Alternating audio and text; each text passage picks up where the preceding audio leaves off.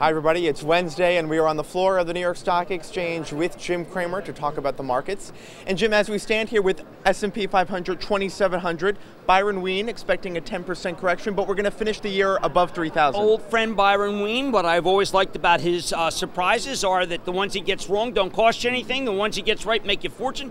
I think that the down 10%, can it happen? Sure, absolutely. We've been looking for it. My question is, will you be ready for it? I think that Byron is great enough that you have to put it into your thinking, because when you dismiss Byron, you dismiss history. And you don't even necessarily have to wait for a broader pullback. As you highlight in real money, a lot of stocks report negative news, they go down and then they go up. Exactly. I mean, I think it's really important to point out that a CSX can be above where it was when Hunter Harrison died. I'm looking at IBM, the upgrade today.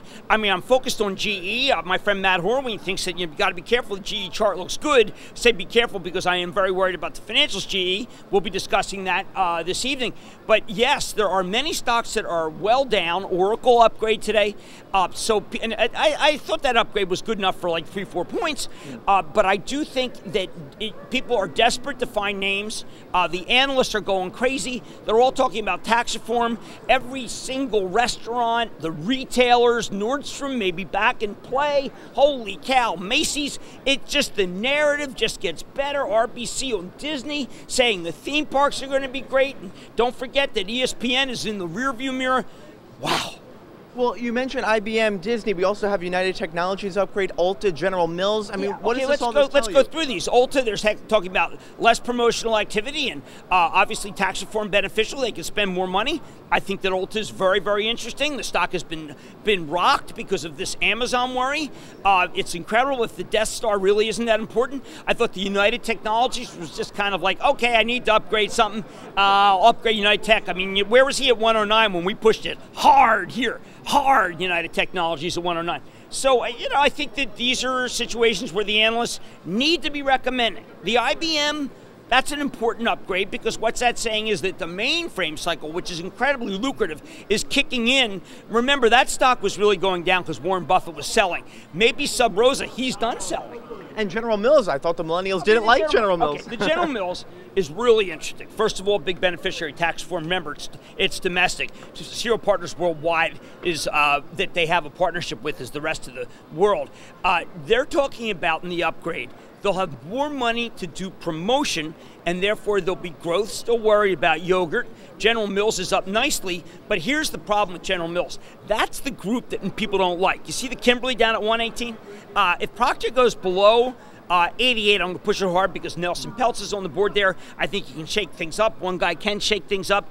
But I am respectful about the idea that General Mills will use that cash to get some growth. All right, Jim, you mentioned tax reform. We now have American Airlines and Southwest giving bonuses to employees. I talked about it on Squawk on the Street. Well, McDonald's give $1,000. Wouldn't that be some kind of wreck their quarter, but it would really be fabulous news. I think that there is a sense, and this is really important, that the companies recognize that they were going to be on the hot seat if they used this money to buy back stock and increase dividends. So the first thing they do is they give a G to their workers, okay? And by the way, they even give the G to the people who are ratepayers in South Carolina. That's the Dominion deal to buy Scana. An incredibly weird deal. I happen to like Dominion, stock deal. But what this does is take the heat off. It takes the heat off the business people. So they give the $1,000. Then a few months later or even weeks later, or perhaps when they report, you start seeing the big dividend boost and you start seeing the buyback. So there could be a second wave if we do have a dip here going into the quarter. Well, can JP Morgan pay all of its people $1,000? Probably not. But what JP Morgan can do is set a tone, because they're early, Wells Fargo's early, where they basically say, listen, we're going to buy back stock until the cows come home. That's one of the reasons why Wells Fargo is at 60 and is being 61 and is being forgiven. The forgiveness of this market is extraordinary. Well, Jim, it also fits into the theme you opened with on Mad Money last night, that whether you like President Trump or not, he has unleashed these animal spirits. Yeah, I mean, the Trump thing's difficult to talk about, Trump thing. The President Trump's difficult to talk about. 50% of people hate you. But I look at President Trump and stocks, okay? Right. I'm not talking about President Trump and what he's doing in North Korea. I'm saying that President Trump has made it so that people are less fearful of the government. There are a lot of new regulations that are always piled on, and what happens is you're starting to do a construction and there's a new regulation, and then you got to figure out, well, wait a second, how much more is that going to cost me? Now, there will be a decline in construction in New York, in New Jersey and California. That's a huge part of the country, really, in terms of population, because of the state and local. But you'll see a lot of construction, say, in the Southeast.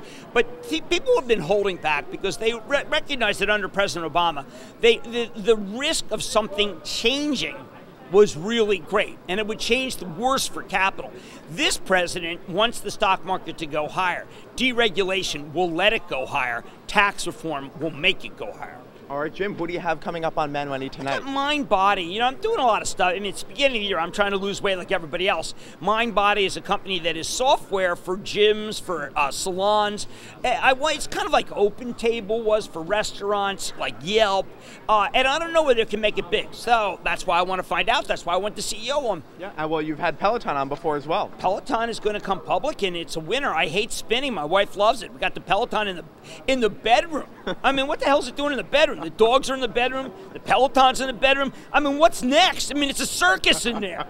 And she's in Indy anyway. Follow her on Instagram. She's going nuts. She wants me to tweet less. She's Instagramming all over the place. She's been to places that nobody's ever been. I don't know. I didn't even know they existed. She was on the Pakistan border, too. The president was kind of like tweeting at the same time. Thank heaven she doesn't watch Twitter. Oh, she would have been scared to death. Fascinating. All right, Jim Cramer, many more stocks to talk about. Oh, yeah. Jim and I are going to continue on actionalertsplus.com. You have to join us there. Subscribe. Come on. I mean, it's crazy.